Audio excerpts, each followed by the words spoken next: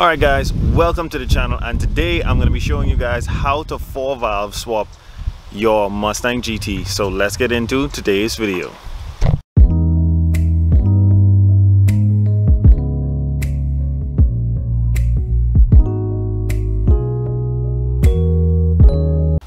Alright guys, so I'm not going to drag out this video too long. I'm not going to be going over what I could have done, what I should have done, none of that in this video. I'm going to show you guys exactly what I did do and how to install a 4-valve motor in your 2000 Mustang GT, because that's what I have here, the new Edge style. So I'm going to show you exactly what I did. Alright, so anytime you're doing a motor swap or a transmission swap, anything of that nature, the first thing you want to do is, I'm sure you want to know if it mounts up in your car the same way that your motor does. So just to verify for you guys, the 4-valve motor uses the exact same mounts as the 2-valve motor. So when you pull your 2-valve 4.6, all you have to do is take the mounts off of your 2-valve and put them onto the 4-valve motor. So this motor will mount in the car using 2-valve mounts.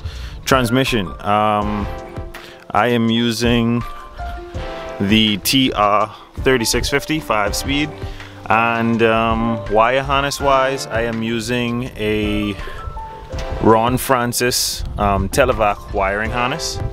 Get you a look at that. That's my computer. Still works with my key and everything. So super simple inside. Just a few gauges. Just a drop on this car. This is a drift car. It's not a flicking daily or anything like that. But let's continue with what we were saying. The transmission.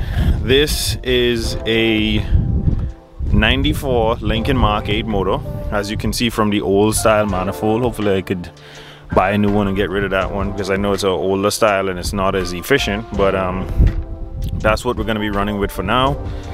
I used a 03 Mercury Marauder radiator and overflow tank. Had to jimmy rig the lines a bit, but they work just fine.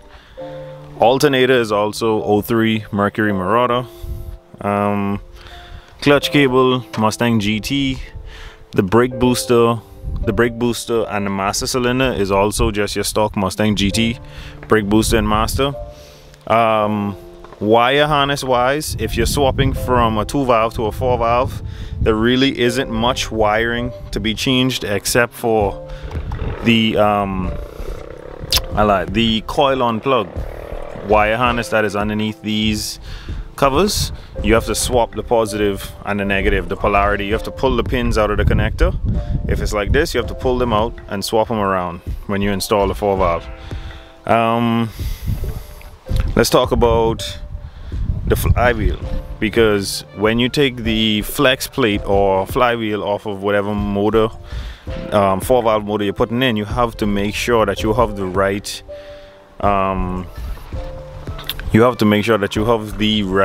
flywheel for it. And what I mean by that is, some of these motors have a 6-bolt pattern in the back of it, and some of them have an 8-bolt pattern in the back, and most Mustang GTs is gonna have that 6-bolt pattern. So you're just gonna have to verify and make sure that you have the right flywheel for whatever crankshaft comes in your motor. So that's something to think about.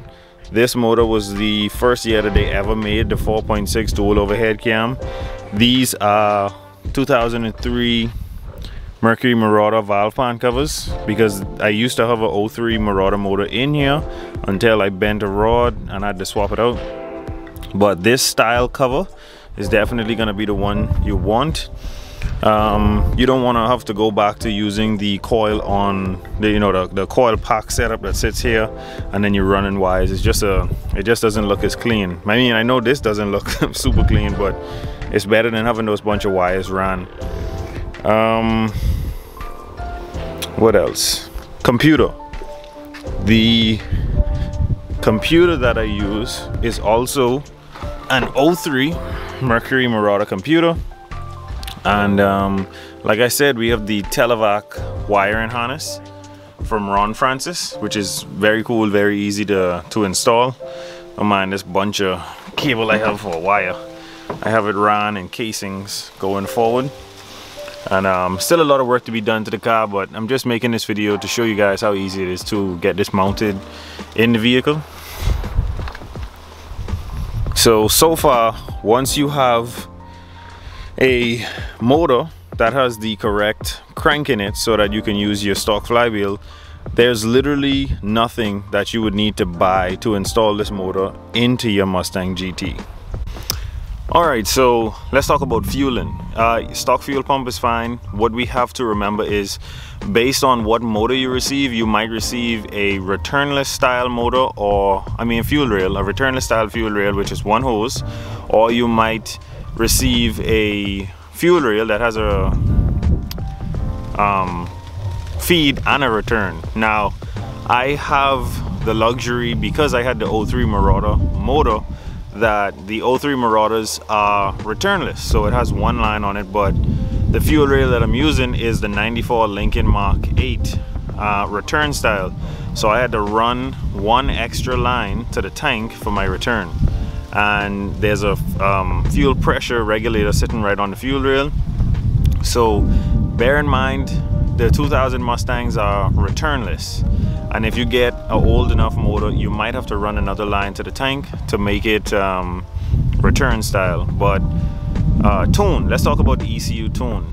The tune that you would need on these is actually none. You can run the stock GT tune and they would run perfect and fine, because right now that's a 94 motor and I'm using a 03 Marauder computer and it runs just fine. I used all of the sensors from my Marauder, so crank sensor, cam sensor, all of that stuff I use from the 03 Marauder, so the computer reads fine. But the biggest thing about this swap is actually just finding a motor. That's the biggest part of it. Like I said, if you have a GT and you have a blown motor, or you just want to swap to a 4-valve for the cool factor of having an all aluminum motor, or however you want to do it, just remember, you take everything off of the GT, you slap it onto this motor and put your motor back in. You reverse the polarity on those coil packs, and that's it.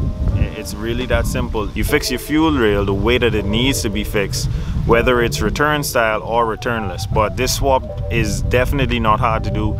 You can follow all of my videos. I have a complete swap guide right in the playlist section of my YouTube channel.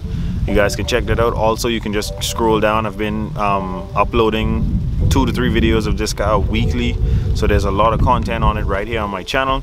If you have any questions on anything that I didn't cover in this video, you could definitely leave it in the comment section and I'll get to it as soon as possible. But even when it comes down to starter, flywheel, gearbox, drive shaft, injectors, all of that stuff you can use from your GT. The 4-valve motors do come, most of them do come with, I believe the GTs come with 19-pound injectors, and the 4-valves come with 21 or 23, somewhere around there, 23, 24-pound injectors. It would be best to leave those bigger injectors in it and get a retune from like a SCT X4 tuner. That's always a good thing. You want to get as much power out of these things as possible. But the rundown on my car is, it's a 94 Lincoln Mark 8 motor, 03 Marauder computer, Ron Francis wiring, televac harness, 410 gears in the rear, TR 3650, and that's it. It's super simple, but it took me a long time to figure out a lot of the kinks in doing this swap, and now that I know, I'm willing to share it with you guys, and so you don't make the same mistakes I do. Like I said, you can go and follow every last video that I made on this car. I think I have over 40 or 50 videos just with this car, building it. So check those out. A lot of information that you guys can get from that. And thank you guys so much for watching. Don't forget to like, share, and subscribe. I'll catch you guys on the next one.